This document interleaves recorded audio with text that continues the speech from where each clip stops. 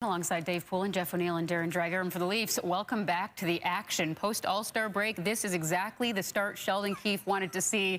Oh, I think you're looking for your mic here, so I'm going to give you 10 seconds or so and tell you just how good Mitch Marner has been in Columbus.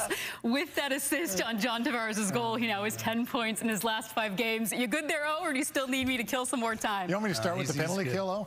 I mean, Dregs is helping him out. This is what teams are for, right? Okay, Pooley, I'll let you jump in with the PK for now, and then we'll get back to O, who's almost figured out the mic situation. Such a rookie move. No, see, I mean, this is what happens when we have an all-star break, O, right? That's you take why some you time blooper off. tapes. This is going on the blooper tape. All right, So you got the mic on now.